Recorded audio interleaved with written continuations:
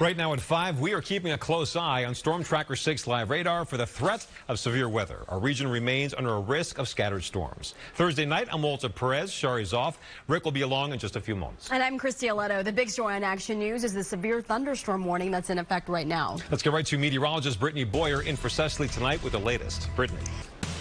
We're following breaking news. It has been a violent afternoon in Philadelphia. 9 people have been shot across the city since 1:30 this afternoon. Let's go right to Action News reporter Dan Cuellar live in Brewerytown, where a hail of bullets rang out just after 2 o'clock, leaving 2 men seriously injured. Dan. Earlier today, investigators in Montgomery County released chilling new details about the murder of a pregnant woman. The suspect charged in her killing was arraigned today. Action News reporter Katie Castro joins us live from the Exxon station in King of Prussia, where the murder took place. Katie. Back to you. Such a tragic story. All right, thank you, Katie. Well, minutes ago, the jury was adjourned in the bribery trial of Philadelphia City Councilman Kenyatta Johnson and his wife, Dawn Chavu. The jury began deliberating yesterday morning. Federal prosecutors allege that Johnson and his wife were offered $66,000 in bribes disguised as consulting work for Chavu. Both Johnson and Chavu have maintained their innocence. The jury will return for deliberations on Monday morning. Well, a new plan calls for the largest increase in affordable housing in Pennsylvania history. State Senator Vincent Hughes announced the $2.27 billion housing investment plan in Philadelphia's Mantua section today. All right, time for a check of the Action News traffic reports. Mobile 6 is on 295 North, headed toward Mount Laurel. Well, it's a heavy one out there, and then the rain's coming. It's not going to get any better. Sounds like fun. Yeah. All right, thank you, Jessica. Coming up, we're taking you to the Jersey Shore, where businesses are getting ready for summer. Alicia. Here at Hershey It's Park. always about the food, Rick. Always about the food. Yeah, that all looks so good. All right, thanks, Rick. Gorgeous Oh weather. So cool. Yeah, and those kids have the moves behind them. Yeah, they do. All right, thank you, Alicia. Well, Peloton is bumping up its monthly subscription fee. The price is going up $5. Peloton says this is the first time it has raised the price of a subscription. And while the monthly fee will be higher, there is good news to pass along for anyone looking to buy a bike or a treadmill. Peloton is slashing the prices of those products. In fact, the Bike Plus is now $500 cheaper. All right, much more to come in Action News at 5. A check of the AccuWeather forecast. That's right, looking live outside, Sky 6. Woo! Wow. Should be showing you Hello. the Ben Franklin Bridge. Instead, we see an ominous curtain of clouds coming our way. Meteorologist Brittany Boyer has the exclusive AccuWeather 5-day when Action News comes right back. It's more like London Bridge. Yep. Right, at least temporarily. All right, Brittany, thank you. Ready to hire? Well, coming up, how Jersey Shore businesses are preparing for the summer season. That and more when Action News comes right back. Here's what's happening in Action News at 5:30. We're learning new details about a deadly crash during the morning rush. A car involved was split in half. Also, behaving badly. A Phillies fan reacts when a Mets fan's taunting was more than he could take during a game at Citizens Bank Park. And another edition of Rick's Road Trip. This time, he's highlighting the sweet family adventures to be had at Hershey Park. Rick. All right, much more to come in Action News. All-star Joel Embiid talks about round 1 in the NBA playoffs. Alicia. Yeah. So I Too tried much this. fun. I Yeah. tried this last September. It was so you've been on that. fabulous. Yes. Okay, sign me up. I'm Yes. ready to go on that. All right, Alicia. Little umbrella drink. Bam. Can't go wrong. All right. Thank you, Alicia.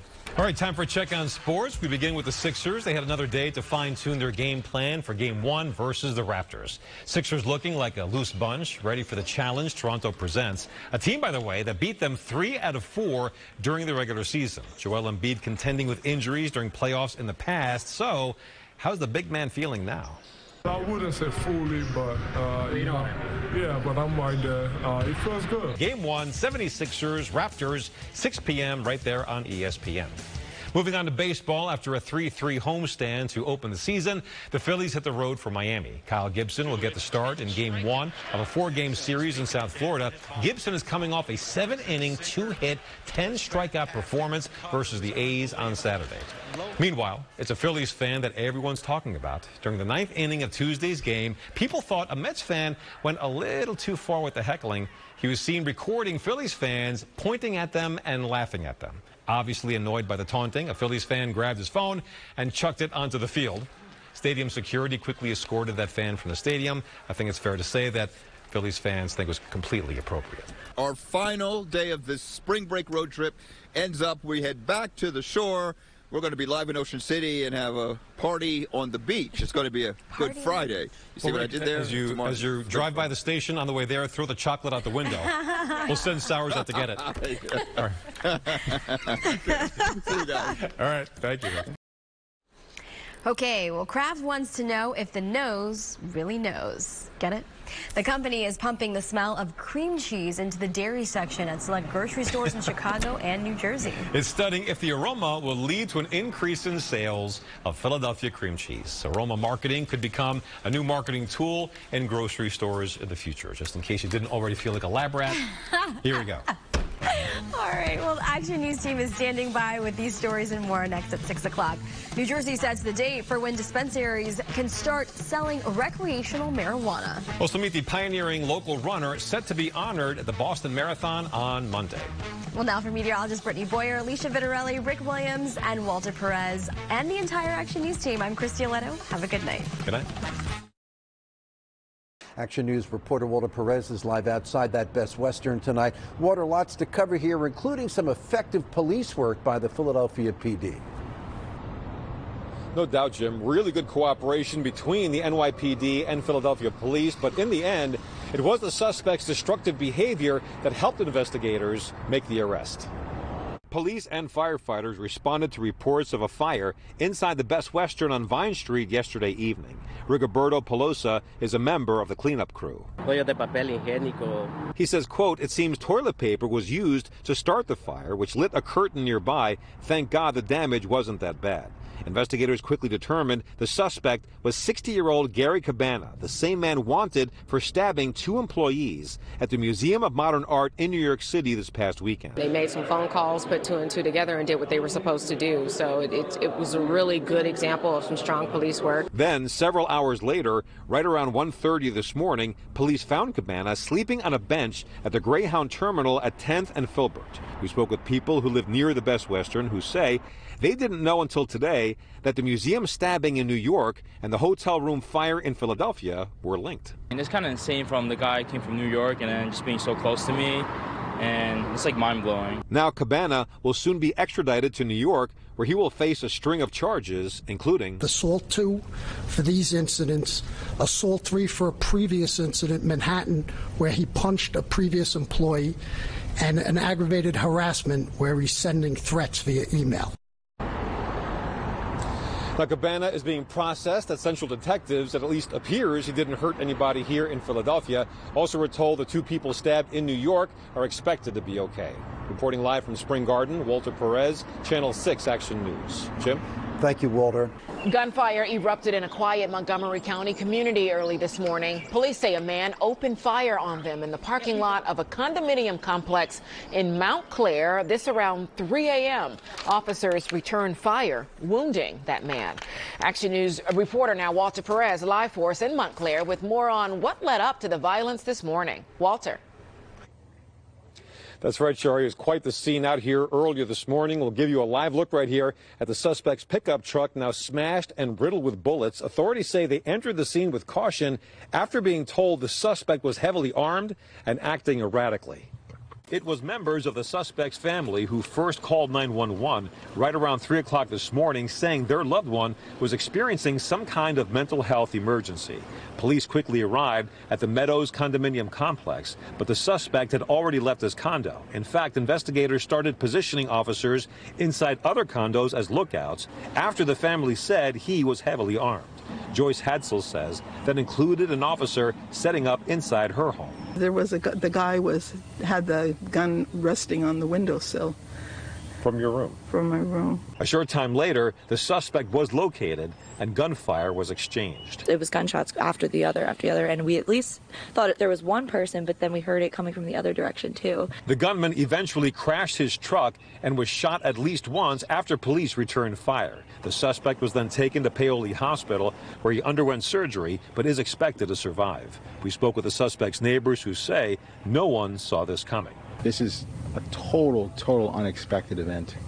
I would wave to him just about every morning. We would talk about work. It's normally quiet here. It's normally a pretty nice neighborhood, but things happen, I guess. All right, back out live as of this evening. The suspect's name has not been released. Also, no word on how many firearms the suspect had with him inside that vehicle. Reporting live from Montclair, Walter Perez, Channel 6 Action News. Rick? Walter, thank you for that report. All right, now the details. Concerned parents are taking matters into their own hands to make sure students at Temple University are safe. After a rise in gun violence, parents are now paying for their children's private security near the North Philadelphia campus. Action News reporter Walter Perez is live there with more on these drastic security measures that are being taken. Walter.